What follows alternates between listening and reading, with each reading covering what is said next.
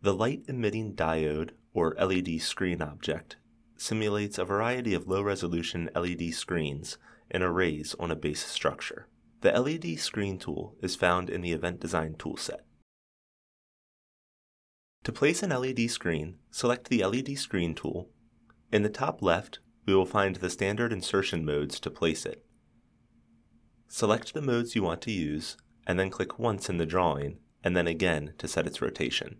If this is the first time placing one of these in your drawing, you will be prompted with the Object Properties dialog. Click OK on this, as we can adjust these same settings in the Object Info palette. Module Shape allows us to select the shape for the screen modules in the array. These options are Tile Flat, Tile Cap, Disc Flat, Disc Cap, Tube, and Dome. Depending on the module shape selected, the next options will let us change the size of the module shapes.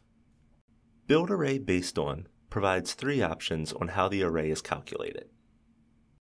Module Counts and Spacing sets the size of the entire LED array based on the number of modules specified in the horizontal and vertical directions, as well as the horizontal and vertical spacing distance set between the modules.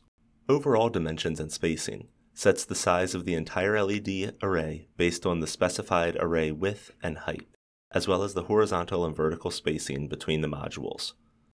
Overall Dimensions and Module Counts sets the size of the entire LED array based on the specified array width and height, as well as the number of modules specified in the horizontal and vertical directions. The spacing is automatically calculated. Pixels per module specifies the number of horizontal and vertical pixels for each module. This setting is for calculation purposes only, and we will not see any changes in the model as these settings are adjusted. Array size, pixels, and array aspect are automatically calculated on the above settings. Base structure selects the base structure for the array. There are 7 different base structure options: blocks, frame, curtain, web, vertical strips, horizontal strips, and none.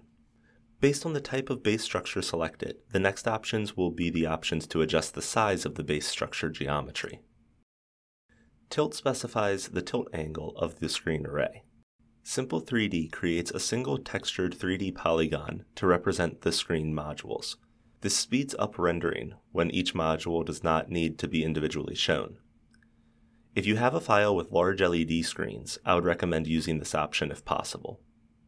Edit Array Image opens the Edit Screen Image dialog box.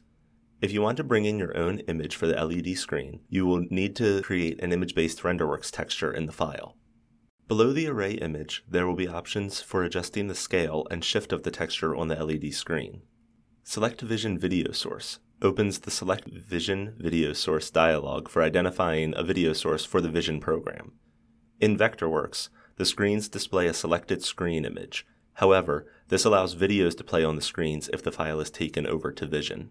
Wattage is a text field that allows the required wattage to be set for power consumption calculations and reporting.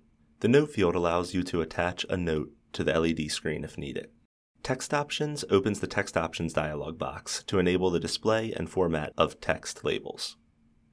Classes opens the Classes dialog box to specify class naming for the various portions of the LED screen. This allows portions of the LED screen to be set to visible, grayed, or invisible, and also textured independently. The Update button is normally not required. However, in the case that you are not seeing a parameter update, or if you adjust it to classes, clicking the Update button will cause the LED screen to update to display the current settings. The Load Information section is used for information related to Braceworks.